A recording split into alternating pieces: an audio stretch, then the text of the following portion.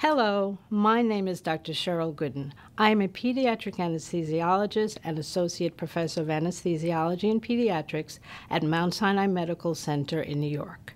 Today we're going to discuss a recent intubation of a 13-month-old, 11-kilogram male who presented for inguinal hernia repair under general anesthesia. Physical exam suggested a normal airway, and we used the GlideScope AVL with a number 2 stat.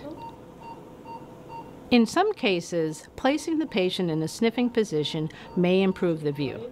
Using a shoulder roll is another option that can help, particularly for neonates and infants.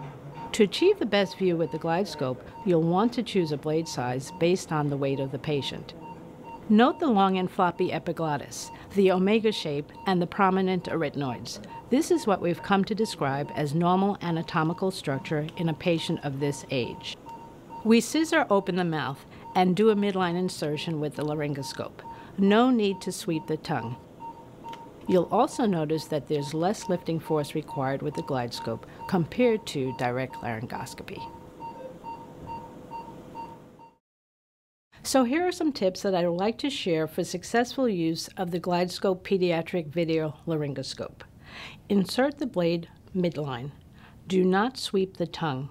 Avoid going too deep with the blade, as this can worsen the view.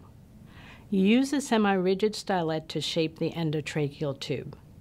Insert the endotracheal tube parallel to the blade, enabling successful placement into the glottis. And of course, practice is important, and it's a good idea to start with a normal pediatric airway.